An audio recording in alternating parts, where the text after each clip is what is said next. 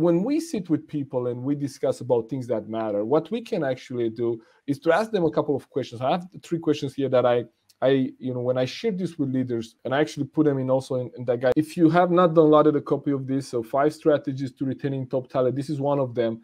And so I put in there 3 questions, right? So first question is to ask people what frustrates them. Like, in your day-to-day, activity here, and then being in the office here, like, what are the things that really kind of, I will not say piss you off, but almost like, what are the things that bother you, right? Things that we could work on, we can improve upon.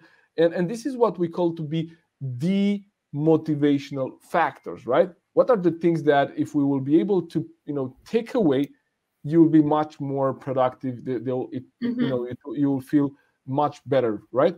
The reason why we want to ask this question is that many times there are things that bother us, but we're not going to really, unless we really want to make a change and improve that thing, we're not going to take the time to raise the question to the surface. Think about you having a bad experience as a client. If I have a bad experience as a client right now, depending on how bad it is or what it is, I don't even spend the time to write a bad review. I just move on. I don't have the time to write a bad review, and I don't like to do that.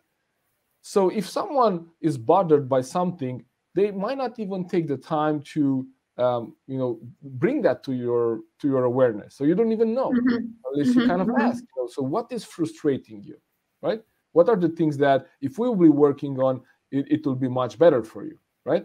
And these are the things that drive actions also, and they are on people's minds. So we want to know what frustrates them, and then we also want to talk about the future, right? We talk about one of the things that is generally valuable is career development and growth opportunities. So after we have kind of figured out or we have heard a little bit about what they're frustrated by, then we want to look at what are some of their dreams. Like when we are able to, one of the best kind of visualization exercise that I take my clients through is say, okay, so Madalina, if we will be having one of these, let's say we are one-on-one, like if we will be sitting together again in this room in 2 years time, and we're going to have a check-in again and discuss, what would you love to tell me that has happened, right? So let's move fast forward, like 2024, June 20th, right? And tell me what happened in the last 2 years, right? Because that's another way that helps people to see themselves in the future. If I ask them, what are your dreams?